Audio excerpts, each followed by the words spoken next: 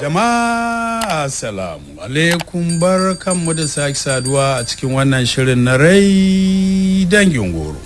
Shirin nan da a ciki muke ci gaba da karanta littafin Sanadin Kenan wanda Sumayya Abdulkadir ta wallafa.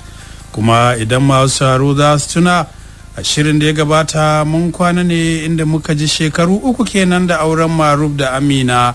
Tana goyon ɗanta na biyu mai sunan baban Ma'aruf wato Habib da suke kira Abba, wanda ya biyo bayan ɗanta na fari Mas'ud, suna kiransa Hanif. Ma'aruf na gab da sauka daga kujerarsa, don haka komai ya cakuɗe musu, baya samun zama ko kaɗan. Suna yawon kamfen gari-gari don neman samun ƙara haihuwa gwamnatin jiha a karo na biyu. Muka ce sosai suke kewarsa a gidan, musamman Hanif da ya tsananin sabo da mahaifinsa, hata wanka in yana gida shi yake masa. Abba ɗan mamansa, Hanif ɗan abbansa. Kullum haka rayuwarsu take cike da soyayya tatacciya kamar zuma, sabuwa take komawa a ledarta, kullum cikin marmarin junansu suke. To nan ne muka tsaya, yanzu kuwa za mu ci gaba. Tsohon kwamishinan da tsohon mai ba da shawara sun tsaya neman kujerar gwamna da ta mataimakinsa. Lokacin da Ma'aru ya samu wannan labarin daga bakin turaki da sauran kwamishinoninsa a ɗakin su nazartarwa, bai yi mamaki ba, don in kana siyasa ba abin da ba za ka gani ba. Sun ci gaba da ƙulla wadda za ta fishe su ne kawai, ba su sanya su a lissafin su ba, balle har su dame su. Amma abin mamaki, abin da kuma ya kada 'yan hanjinsu shine yadda al'ummar jihar da dama suka so makarkata zuwa ga sabuwar jam'iyyar adawa. Lokacin da aka yi primary election, wato zaben fidda gwani, Ma'arum ne ya ci, a can su kuma tsohon kwamishinan ne ya ci. Allah kaɗai ya san irin kulle-kullen da suke yi wa jam'iyyar gwamna Ma'arum. A ce wasu mabiya jam'iyyar ta gwamna Ma'aru masu ruwa da tsaki dukkansu sumu muka saune wai macijin sare kanoki. Kasance wasu tsofaffin jigajigan jam'iyyar suka rinka fidda sharri kala-kala da suka shirya, musamman da rahotanni na ƙarya da alƙawura iri-iri masu ban mamaki ga al'ummar jihar. Da yawa an karkata gare su, tunda Ma'aruf ɗin ai ɗan adam ne kamar kowa, dole a wani fannin yana da kasawa. Duk da kokarin su Iliya na shiga binni da ƙauye suna ƙaryata zargin da aka yi wa jam'iyyar su da kare gwamnatin su, an ce wanda ya riga ka kwana dole ya riga ka tashi.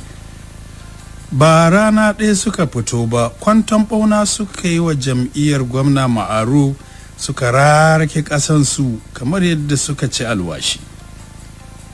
Sannan bokayensu sun daɗe suna shiri akan wannan lokacin kan Ma'aru da magoya bayansa.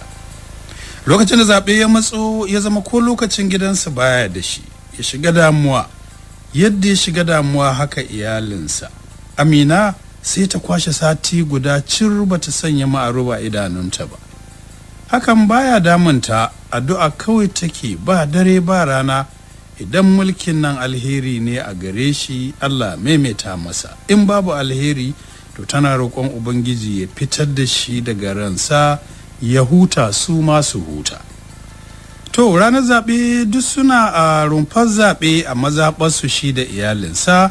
Amina riƙe da hannun Hanifa, Abu yana kwance a ƙafafunta, anya a karɓe shi yaki sai kuka yake. Ta zauna don ta shayar da shi, ya ƙi yadda ya kama nono.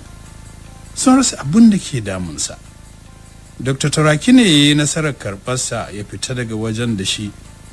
Amina ta rasa abin da za ta yi, ta rasa mai ke mata daɗi, kawai sai ta tsuguna ta soma kuka.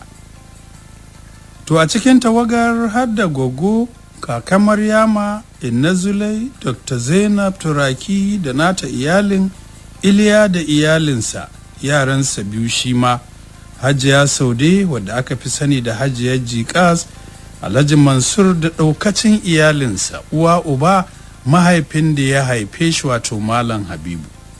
Dr. Umar ma da family ɗin gidansu duka da duk wani makusancinsa suna tattare a rumfa guda, a nan suka jefa ƙuri'unsu. aka taru akan Amina ana lallashinta wadda ba a san kukan me take ba, ita kanta bata san kukan me take yi ba ko me ya sanya ta kukan. Ta san ɗanta lafiyarsa ƙalau, yana da damuwa ne irin ta ƙananan yara ga iyayensu har suka dawo gida.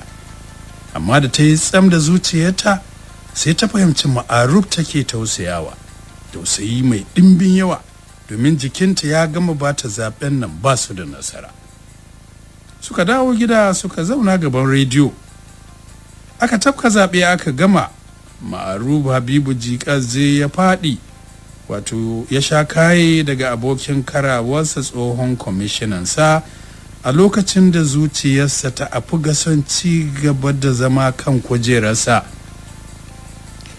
Bai san yana son mulkin har haka ba sai lokacin da kafafen yada labarai suka bayyana an kayar da shi, kayarwa daga abokin takarar da bai taba zato ba. Ya shiga damuwa ba 'yar kaɗan ba. Amina da ke gefe sai ta kashe rediyon, ta shiga ƙarfafa masa gwiwa, tana tunasar da shi muhimmancin yadda da ƙaddara mai daɗi ce ko mara daɗi, tana ankarar da shi tarin ni'imomin ubangiji a gare shi, kada ya butulci. Ta ci gaba da tuna masa sadda ya bashi mulkin nan fa ba ƙoƙarinsa ba ne ko na magoya bayansa, ya gode masa, ya karɓi sauyin da hannu biyu, ya buɗe ido yana kallonta, wani irin kallo mai tsayi da zurfi.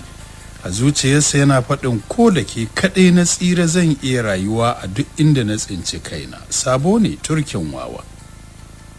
A fili ya rinka maimaita kalmar alhamdulillah, alhamdulillah, alhamdulillah har so uku.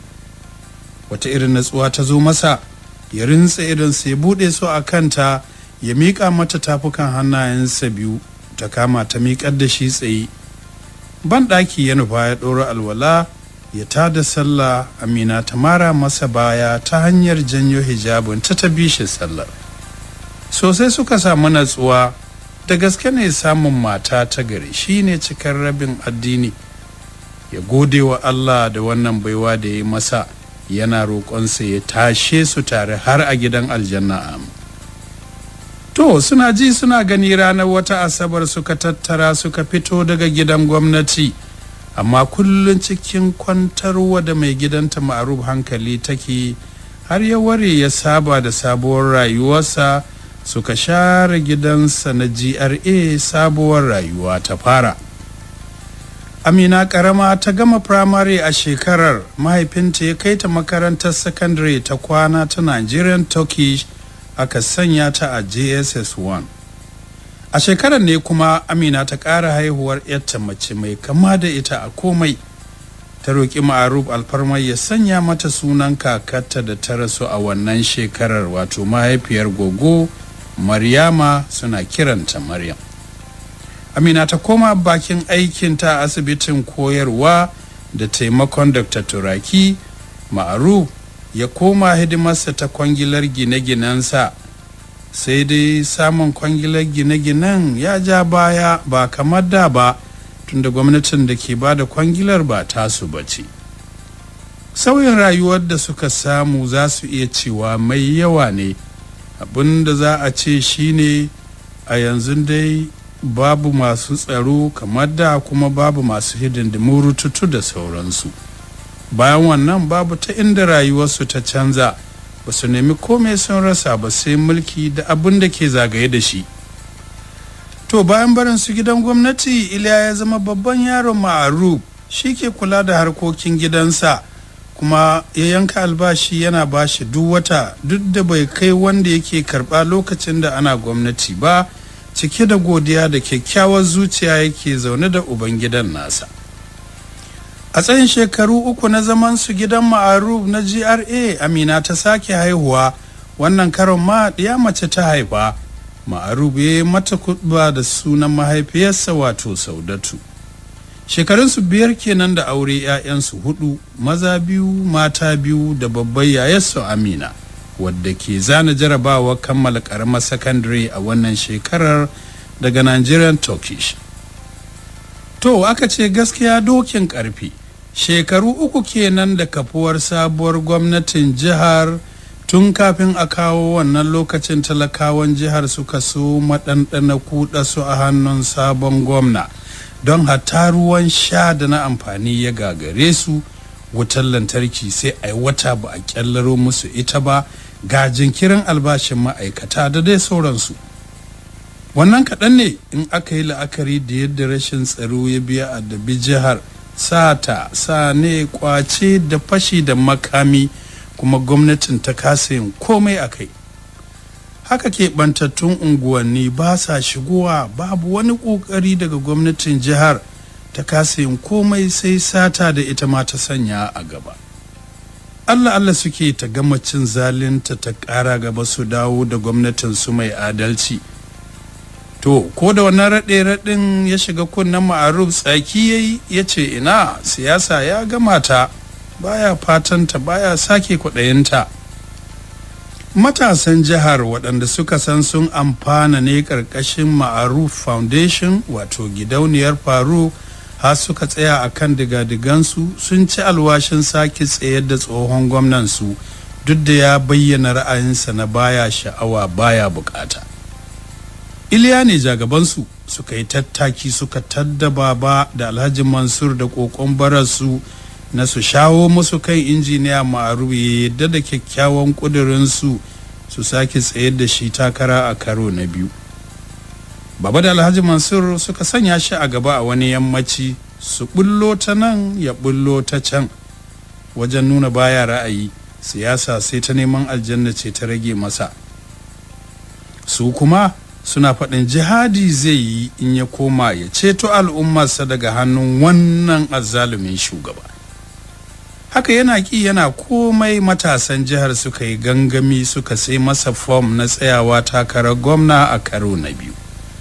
Iliya ne shugaban kamfe a birni da ƙauyuka, ya tsayawa kamfen ɗin da jikinsa, lafiyarsa da aljihunsa. Ba su samu kwanciyar hankali ba sai da suka maida shi kan kujerarsa ta gwamnan jihar a karo na biyu. Amina ta haƙura da aikin asibitin ta a karo na biyu, ita ma Ma'aruf ya buɗe mata asibitin kula da masu lalurar shanyewar ɓarin jiki nata na kanta, ta ci gaba da kula da gwaggonta da 'yan uwanta.